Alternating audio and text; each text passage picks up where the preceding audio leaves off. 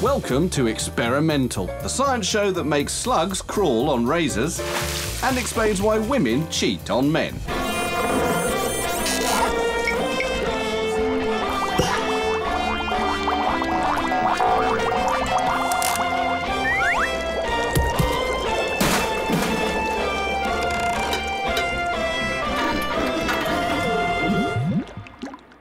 In a moment, we'll be off to Japan to give fish a little acupuncture before they're eaten, tasting the strongest chili in the world, and having one of those fantasy moments with the bloke off the bus. But first, let's find out why women fancy thugs once a month. Liverpool, England, famous for its football, cathedrals and music. Yeah, it's the hometown to the Beatles and all that love, love me do stuff. And that's why ExperiMental has come here. We're looking for love, but not at the Cavern Club. We're heading up to the university to find out why it is that women change their minds about the one they love once a month. Meet Rob Burris of the University of Liverpool. There has been some research that's shown that women, when they are in the most fertile phase of their cycle, are more likely to go out to a singles nightclub without a male partner and to go there in more revealing clothing. And women have also been shown to fantasize more about men who aren't their partner, and also to sleep with men who aren't their partner more frequently during this fertile phase of their cycle.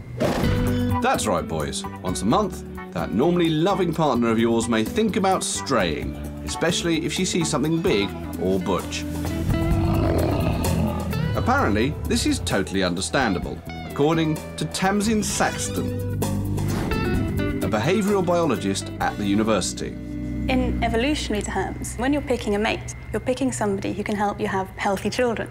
And that you're looking for two distinct things. One of them is somebody who can give you resources, so who can maybe provide you with presents or money, or give the same sort of things to your children. And the other is somebody who can give you healthy genes, because if your children have healthy genes that can deal properly with the environment, then they're going to grow up and be healthy and strong themselves.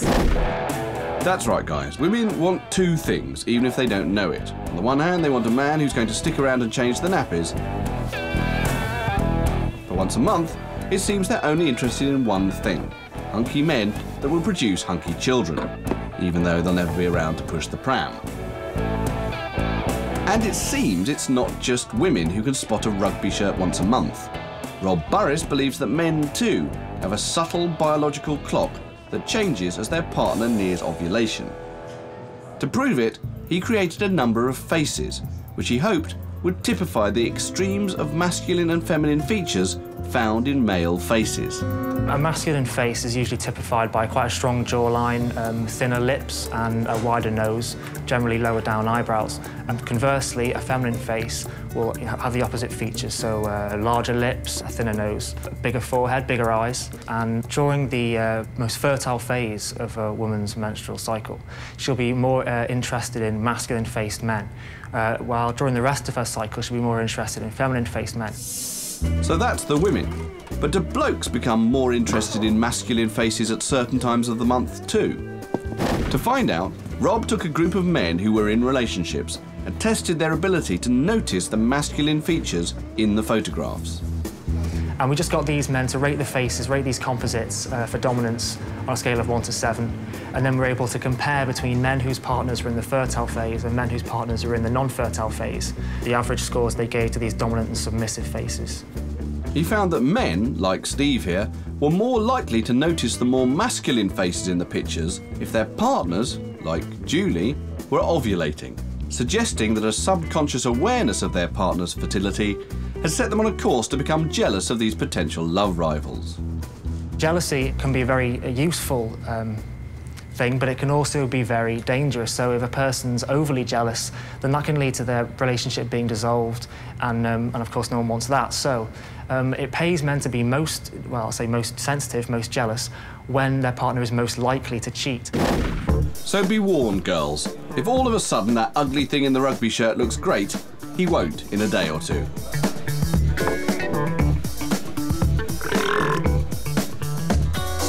Worse still, if you make a move, that normally placid boyfriend of yours might get all butch and do something silly.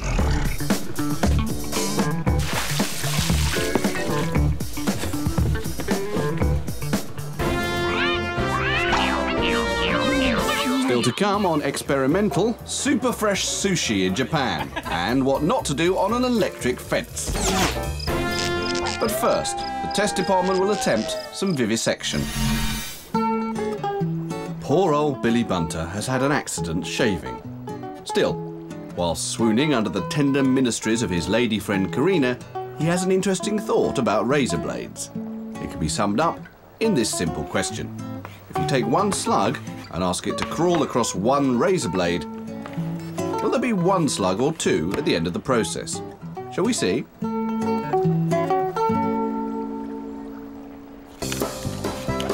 First, is a razor blade sharp enough to cut a slug in half?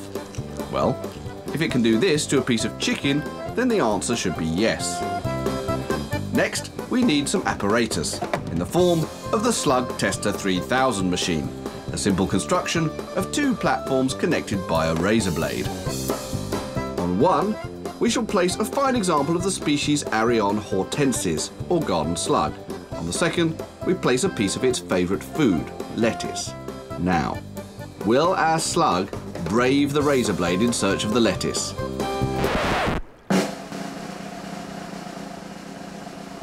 It's a tense moment, but after a brief examination of the blade, the slug is off.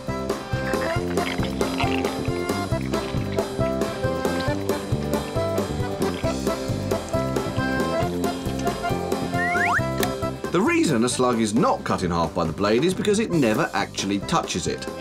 Slugs secrete a sticky mucus which they glide over. So although our little slug here can go over the razor blade quite happily, it's actually cheating.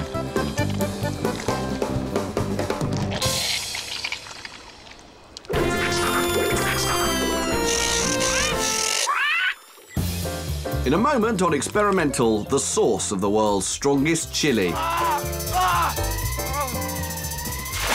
But first, a bit of sushi acupuncture.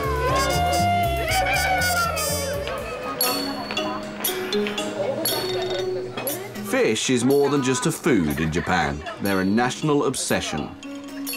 They like them fresh out there, so fresh they don't even bother with the cooking bit. They just chop them up and serve them out.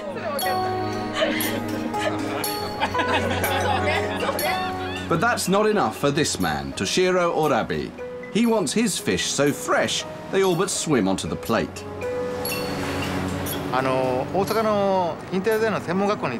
When I went to Osaka, which is a big city, I could never eat the fish there. Because I grew up next to the sea in a fishing town with beautiful, clean waters, I was afraid of the fish in the city. Orabi believes that even if the fish are transported alive and kept in restaurant tanks, the stress they are under taints their flesh, making them, in his opinion, inedible.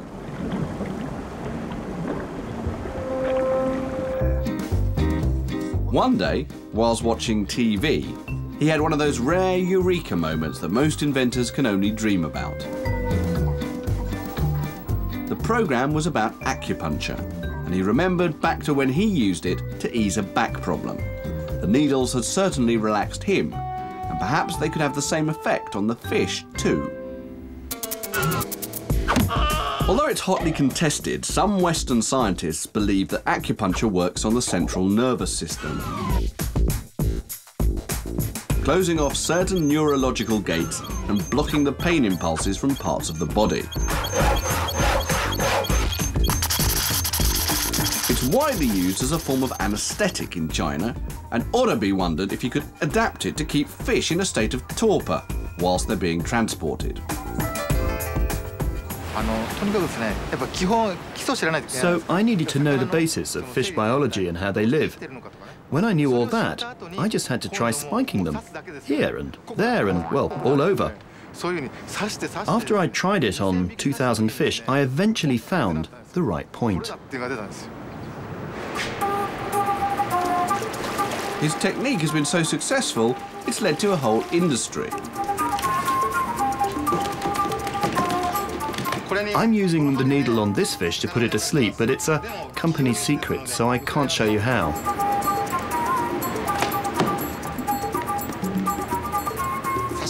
There you go. So, just like that, it's now asleep.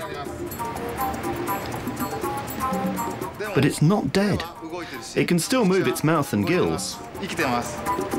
Although more like an aquatic frontal lobotomy than the sort of acupuncture we humans subject ourselves to, Orobi claims that his technique is based on the same principles as the Chinese art, and simply puts the fish into a state of torpor. We wanted to ask the fish, but he put the lid on the box before we could.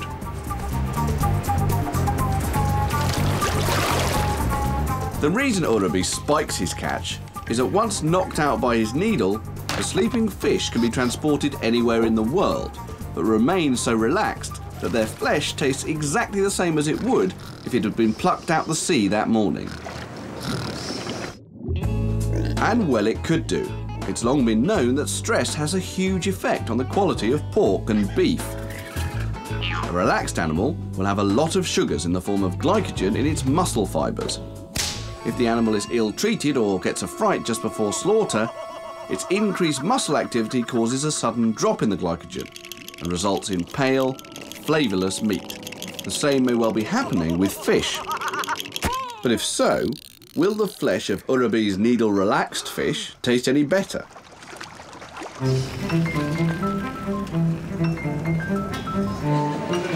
Well, there's only one way to find out.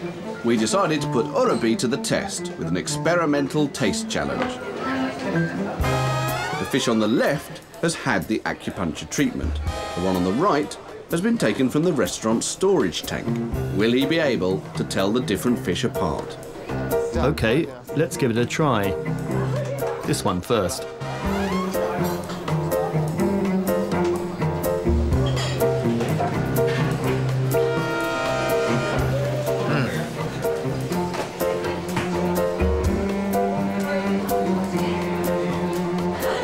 This is my fish, and the one here is the standard fish. Well, on the basis of that extremely scientific test, I think we've proved that spiked fish do taste better.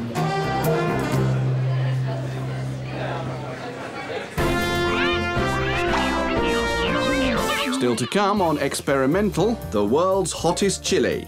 How to imagine yourself doing this, and how to light a fire with water. But first... It's an idyllic day in the countryside and you're out with the kids for a walk. Suddenly, your little lad wants to get a bit closer to nature. Go behind the bushes, son. And evermore, you're racked with guilt. Because you never told him about the dangers of peeing on an electric fence.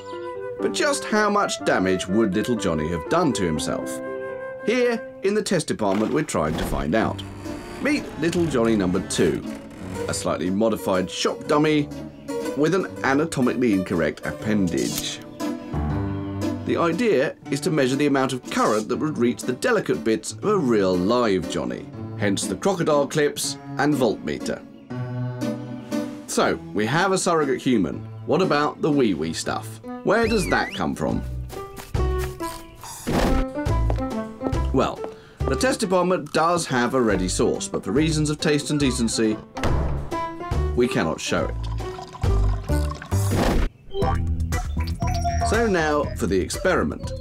A stock fence is capable of giving a whack of up to 10,000 volts for around 0.3 milliseconds. But just how much of that voltage will be able to travel up our sample and hit Johnny where it hurts? Let's see.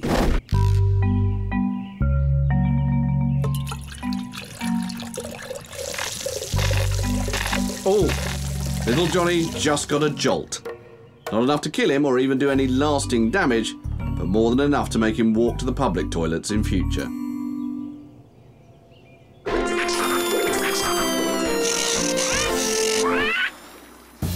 In a moment, we'll be camping with the test department and sniffing in Canada. But first, let's find out who it is you share your body with. Bobby here is a fairly typical Western male. He's about 6 foot tall, and his skin covers an area of about 2 square metres. That's about the size of this blanket. Although Bobby considers himself Mr. Clean, he shares his body with quite a few others. His hair will almost definitely be infested with microscopic follicle mites, despite the shampoo. His mouth will have about 100 species of bacteria living there, despite the toothbrushing. Go deeper, and you'll find his gut contains trillions of bacteria. On the outside, his skin is home to about 1 million bacteria per square centimetre. But don't worry, Bobby, most of them are friendly. And there is one place in your body where there is no bacteria. It's inside your bladder. Despite its dirty toiletry associations, urine is usually completely sterile because your kidneys filter out all the nasties.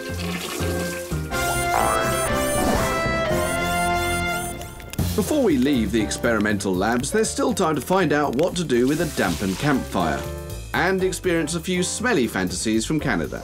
But first, to the heat of the subcontinent. This little green shriveled thing is believed to be the hottest chili in the world, and this is Patrick, who rather stupidly is going to eat it.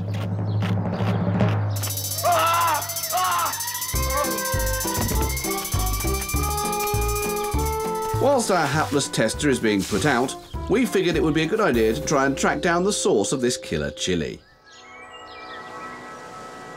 We had hoped this would mean a ticket to an exotic location in the tropics. But it turned out to be a trip down the road to green and grassy Dorset in southwest England. That's right, these humble polytunnels house what is claimed to be the hottest chili in the world. The Dorset Naga, a chili so hot that it almost qualifies as a chemical weapon. But who'd grow these tongue killers? These two, Joy and Michael Michał. We didn't try to grow the hottest chili in the world. It just sort of worked, and it's as I say, it's the best kept secret in the world. Only Joy, me, and 60 million Bangladeshis knew about it, really. It all started when Joy and Michael bought their first Naga seeds from this man, local greengrocer Mr. Khan. Naga chili come originally from Bangladesh. You cannot get it anywhere else, and they are really, really, really hard. I know them for more than 15 to 20 years, and they're very hard, but despite the hard, they have some nice flavor, which is we people like it, you know. Mr. Khan's Naga seeds seemed to like the Devon soil. They grew big and strong and were soon sprouting strange shriveled fruits that to an aficionado are most pleasing to the eye. This is what, for me, is the ideal Naga that we want. Sort of long, thin, wedge-shaped. For me, it's an incredibly attractive chili. The trouble is, there's a bit of beauty in the beast. It's lovely to look at, but it really is hellish.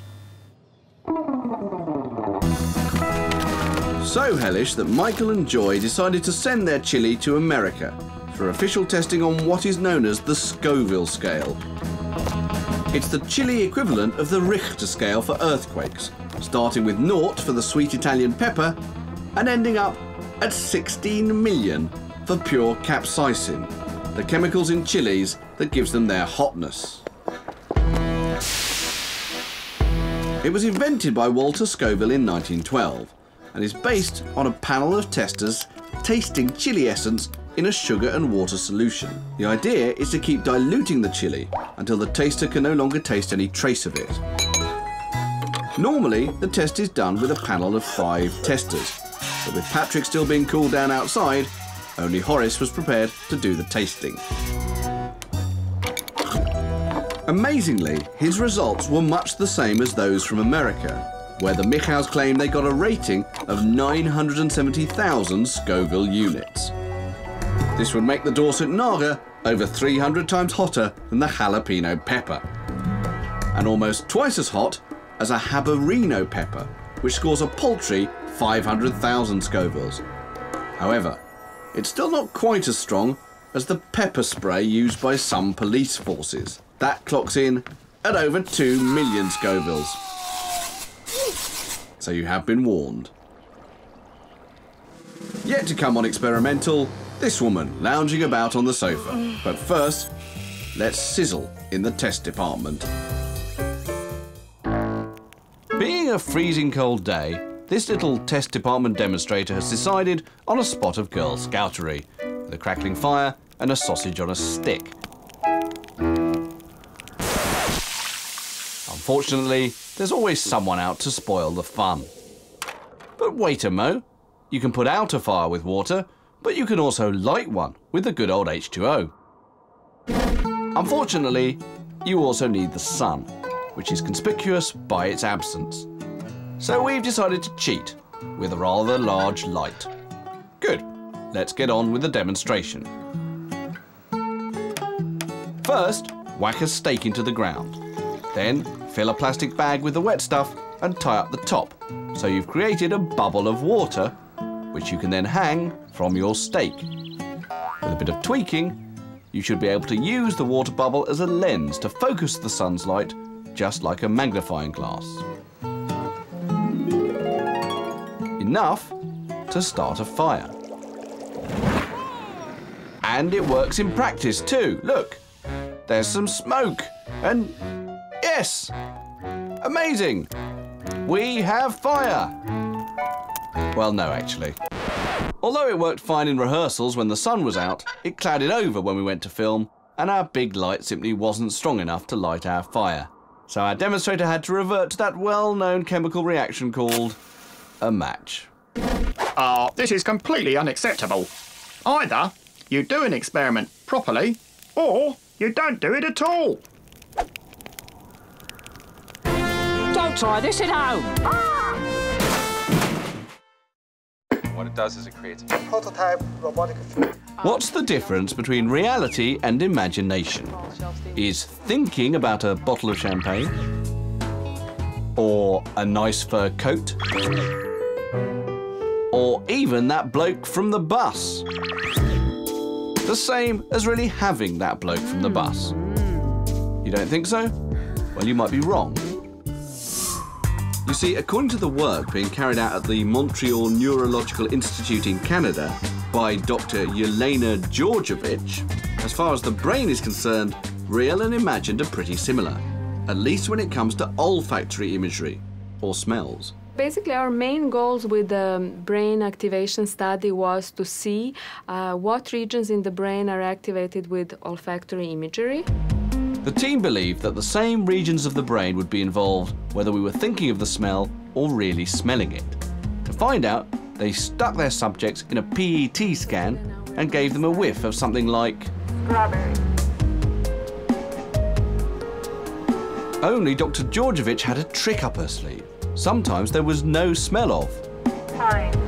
But when hearing the word pine, amazingly her subjects not only smelt it, but their brains reacted in the same way as they would have had the smell really been there. So it seems our brain can faithfully recreate the scent of a nice new coat, but can it recreate its feel, or for that matter, the feel of the bloke from the bus with the same effect? Does the same part of the brain used for real sight and touch light up when they're just imagined? This was very consistent to what other researchers have found in other senses. For example, in vision, in audition, with the sense of touch. But why is the brain so good at imagining reality? Well, one idea is that it's the mechanism by which we make sense of the world. We can imagine the rewards for a course of action, and that might spur us on to take that action. But we can also imagine the consequence of failure, and that might deter us from doing something stupid.